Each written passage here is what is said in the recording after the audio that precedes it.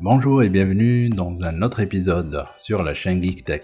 Avant de commencer, si vous appréciez les revues et vidéos de technologie, n'hésitez pas de vous abonner pour être avisé des prochaines vidéos. Gravastar est une entreprise qui crée ce que je considère comme des œuvres d'art futuristes et avec beaucoup d'imagination, qui sont également fonctionnelles. On a déjà parlé de leurs produits avant et je vous invite à les voir également. Donc, c'est l'un de leurs derniers haut-parleurs Bluetooth. Je vous présente le Gravastar Mozart et comme vous pouvez le voir, c'est un peu comme moitié panda, moitié robot. On pourrait dire un panda cyborg.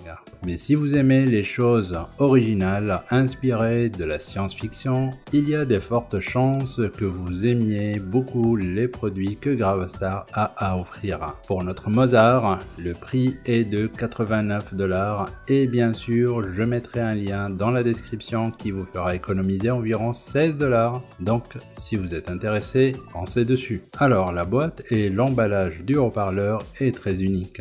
Vous pouvez donc certainement dire qu'il en met beaucoup de temps et d'attention pour assembler leurs produits. À l'intérieur de la boîte, vous allez obtenir les instructions ainsi qu'un câble de charge de type C, puis évidemment le haut-parleur lui-même. Donc pour la plupart, il a une construction en plastique sur le dos et l'endroit où vous avez vos différents boutons et vos commandes, ainsi que le port de charge afin que vous ayez vos boutons de volume et vos boutons d'appairage, ainsi que votre bouton d'alimentation qui sert également de bouton de lecture et de pause. Il a également quelques voyants lumineux. Donc en haut, il y a une lumière qui clignote chaque fois qu'il est en mode appairage, puis il devient fixe une fois qu'il est connecté à votre appareil. Il a également une lumière qui s'allume indiquant l'alimentation et vous pouvez ensuite faire briller l'un des yeux en appuyant sur le bouton d'augmentation et de diminution de volume en même temps, de sorte que le haut-parleur exécute le Bluetooth 5.0. Il faut environ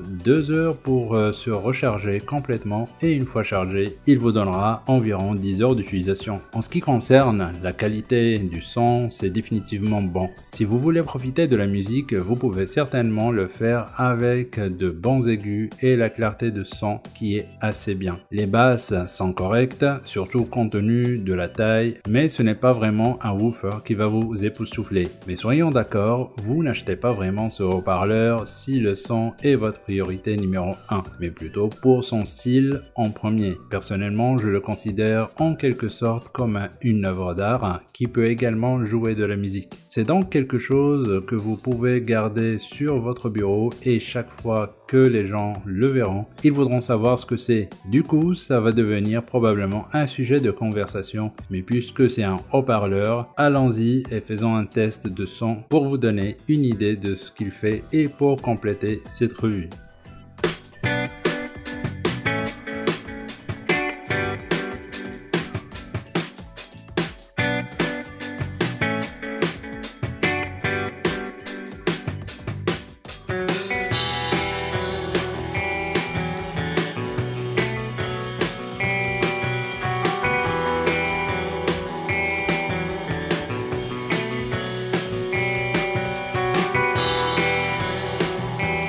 Comme toujours, retrouvez tous les liens dans la description. Merci beaucoup d'avoir regardé et je vous apprécie vraiment si vous êtes allé aussi loin d'appuyer sur le bouton j'aime et sur le bouton d'abonnement pour me soutenir sur cette chaîne. Il ne me reste que de vous donner rendez-vous sur une prochaine vidéo. D'ici là, je vous souhaite une excellente journée.